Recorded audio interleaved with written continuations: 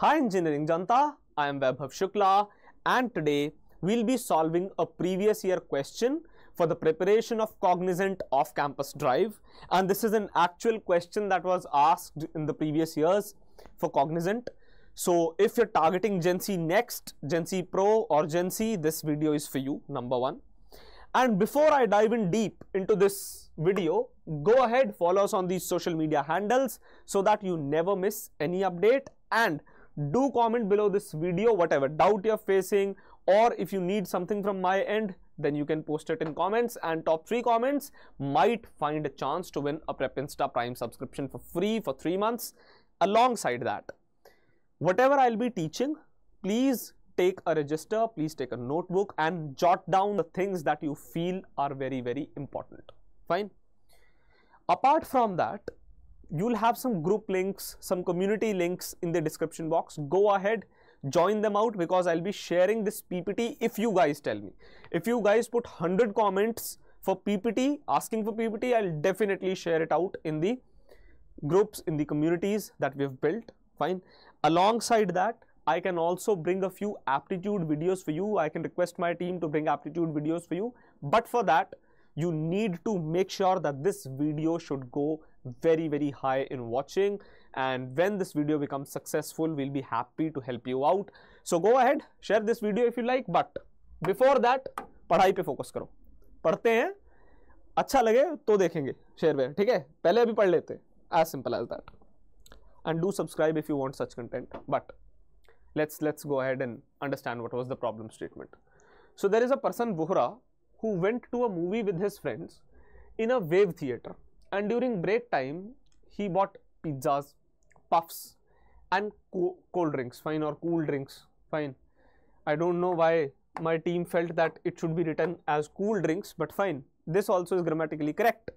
So some cold drinks, pizza, puffs, and this was bought by Vohra, and 100 rupees per pizza. This is the cost of one pizza, fine. Alongside that, 20 rupees per puff. So basically each puff costs 20 rupees, and each cool drink, not cold drink, remember, cool drink, fine, is of 10 rupees, fine. Now in this case, you have to generate a bill for what Vohra has bought. Easy peasy question. For those who have practiced a bit, they'll say it is a cakewalk. For those who haven't, see, this will be the level of questions. One question will come of this level, so don't worry. GenC crack करना मुश्किल नहीं है, ठीक है? All you need is hard work, perseverance, patience and practice. Okay. So now they've given a sample input and sample output. So number of pizzas, he has bought 10 pizzas. I don't know what kind of appetite all his friends have that they can eat 10 pizzas. Fine. Along that, number of puffs, bought 12. Fine. So these are not humans, these are some eating freaks. They love eating, I guess. So enter the number of pizzas bought, 10, and number of puffs bought, 12, and number of cool drinks, again cool drinks, bought 5. Now in this case, remember one thing, all the items that they have bought will be separately entered in the input. So basically in input you will ask that enter the number of pizzas, fine, enter the number of puffs bought, enter the number of cool drinks bought, fine. So in this case, when you are asking them, this will be the input, and then output comes where you will be giving out number of pizzas, number of puffs, number of cold drinks and total price, the total grand total of bill, fine. Here you can ignore GST and all, you just need to simply present the cost of all the products that they've bought, the total grand total of all those things that he bought, fine. So basic approach kya hoga? Let's understand the basic approach for it. So first of all, get these inputs, fine. So if I write approach here, then the first step that you're going to do is get the number of pizzas bought, right? First is this, the second is get the number of puffs bought, and alongside that get the number of cool drinks, fine, not cold drinks, cool drinks bought, fine. Now in this case, what you can do is, once you have taken the inputs, now the main game starts of generating the bill. How do you do that? What you can do is multiply each input with corresponding cost. Fine. Sum of those costs equals to grand total. Fine. And this grand total is nothing but bill. Fine. So just a minute. So the final bill that you will get is nothing but grand total only. Fine. So that's how you can solve it out. This is the basic approach of it. Fine. Very easy question, not a very big question, not some rocket science, easy peasy.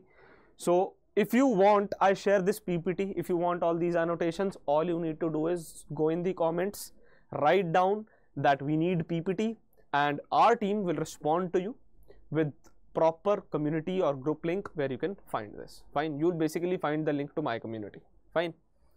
So let's go ahead and let's understand the coding portion. So this is the code piece that you will encounter or that you should use, or you can solve through this. Now this is in C++. If you want to write it in Java or Python, it's your wish. So that's perfectly fine. Now here, first thing is I introduced three variables: num pizzas, which is basically number of pizzas. Fine. I don't like this color anymore here on the black screen, so let's go ahead, let's choose some interesting color. So yes, this seems good. So number of pizzas, number of puffs, and number of cool drinks. Fine. So here you have three particular variables for number of pizzas, for number of puffs, for cold drinks. Fine. You have proper number for them. So basically you are having an integer variable where you will store the basic number of pizzas or the count of pizzas that you bought. Simple. Yahan tak samajh aa gaya? Now you have entered price of each thing: price pizza, price puff, price cool drink. So it was already given to you, right? It was already given to you in the question itself. Here it was given. So 100 for pizza, fine. 20 for puff and 10 for cool drink, fine. So you set those particular values.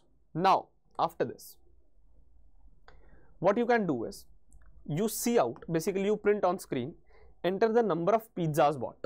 Fine. So if I open the output panel for you, this is the input panel. Rather, I would choose some different colors for here so that better visibility can be there for you. So let's take this. So this is the input panel and this is the output panel for you. Fine. So what you will have is, you first of all print, enter the number of pizzas bought. Fine. Number of pizzas bought. So this is the output when this particular statement executes. Fine. Then what you do is you enter the input. For example, what was the input here? 10 pizzas. Fine. So I enter 10 here. Fine. So now it has taken in account that num pizzas has value 10. Fine. So 10 would be assigned to this particular variable. Now the next thing that you get here is, so basically if I write it here in a manner that the other output goes, enter the number of puffs bought. Fine. So what is happening here is, you have just executed this statement. Fine. Now after executing this, again it will take some value in the input. So for example, in input you put 12 as the value for the same. Same happens with the cool drinks. Enter the number of cool drinks. Fine. In this case, what will happen? Here you will add again, this particular statement is executed, so you will add again an input which will be assigned to number of cool drinks. So how many cool drinks were there? 5 cool drinks. Fine. They are eating 10 pizzas with just 5 cool drinks. Strange, but still, let's stick to the question. So in this case, you have entered the inputs, outputs were these. Now, this total price, if you see carefully, this total price variable I have declared, which is of integer type, I am just multiplying the costs with this number. ठीक है, bill simply कैसे calculate करते हैं? आपने 5 मान लो रोटियां ली, एक रोटी 10 रुपए की है, फाइन. सो 5 into 10 50, ऐसे ही होता है ना. So similarly number of pizzas into price of pizza. So number of pizzas was 10, price of pizza was 100, isn't it? So 10 into 100 is 1. And now if you carefully see, I had told you, multiply each input with corresponding cost and sum of those. So basically I am doing the sum alongside multiplying. So number of puffs were 12, each puff was costing 20 rupees, 12 into 20, and number of cool drinks were 5 there, and into what, 10 is the price. Great. So if I write the 5 a bit better, then 5 into 10. So this is basically the code piece. Now how will you solve it? As simple as that. So if you carefully see, 10 into 100 is nothing but 1000, 12 into 20 is nothing but 240, plus 5 into 10 is 50. So this is what, 1290, right? This is 1290, and henceforth what you will do is you will see out bill details. So basically now in your output, and we'll execute this on compiler as well, don't worry. So here first of all, bill details, this is printed. Then from new line, number of pizzas are printed, number of pizzas. So this is nothing but 10. Then number of, rather I should write it properly, so let's write it out. Number of puffs, which was 12. Number of cool drinks, and from now on there are no cold drinks in the world, only cool drinks. Okay, so 5 cool drinks. Apart from this, total price. Now total price you have already calculated. You've already calculated the total price. Here the total price is calculated 1290. So all you do is you write total price 1290, which is the value of this total price. Fine, this particular value. Fine, you have to print this out and the question is solved. So let's check it on a compiler as well. चलते हैं compiler पे और check करके देखते हैं whether this is working or not, whether this particular code piece is correct or not. Let's check it over a compiler. Okay, so let's check now over the compiler that whatever we did, whatever we understood in the PowerPoint, whatever we understood on the slide, whatever code we watched, is it correct or not? So this is the same code. I've just added endl after every output that we are giving. Enter the number of pizzas bought, just for a new line, the same code, exact same code. What I'm doing here is, in the input panel, I'm adding the same input, 10 number of pizzas, 12 number of puffs, and let's go ahead and enter this out. So 5 cold drinks. Fine. So when I run this piece of code, what will happen? Let's see. So 1290, same result, no changes. So our code is working perfectly. Now let's take some different input. Fine. So if I say that your input was 5 pizzas, 10 puffs, and 10 cold drinks, in this case what would have happened? So if I generally calculate through this code, so what will happen?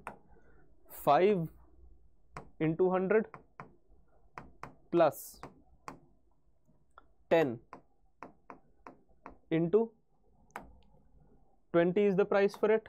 Fine, 20, and 10 cold drinks worth 10 rupees only.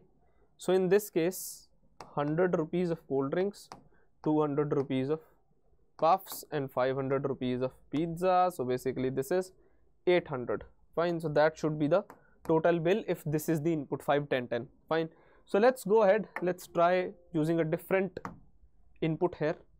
Fine, let's try using a different input. So here we try adding a different input. So I was like 5 pizzas, right, and 10 cold drinks, and then 10 puffs, and then 10 cool drinks. So yes, that was the input. So let's check whether the bill is 800 rupees or not. So it is 800 rupees. This complete function is correctly working, this complete code piece is correctly working, and that's what we needed. So henceforth, this question is solved for you, an easy question, and you will get such questions. But the people who haven't practiced programming at all, you need to practice this a lot. Alongside this, if you are somebody who's preparing for product-based companies, I have a free resource for you, and this is the gist of what I could prepare. You simply type top 150 not out prep insta on Google and you will get this link. You simply click on it. If you solve these 150 questions that you're seeing on the screen right now, if you solve this 150 questions, you need not solve 200, 300, 500 lead code problems. Koi zarurat hi nahi hai. If you solve these 150 on earth, any company, be it Google, Adobe, Mang, Fang, whatsoever, fine, you will clear any company in this world. Fine. So this 150 list is necessary. You should study this, you should revise this. With this, you can crack any product-based company. And now if you need this PPT, I have told you what to do. I have told you all you need to do is comment. Fine. And comment and ask our team, nudge us so much that we give you this PPT. Fine. So that's pretty much about this, and henceforth I'll request you to subscribe this channel if you want such interesting content, and try sharing the knowledge. Keep doing good for others. Good will come back to you. Thank you. Have a wonderful day.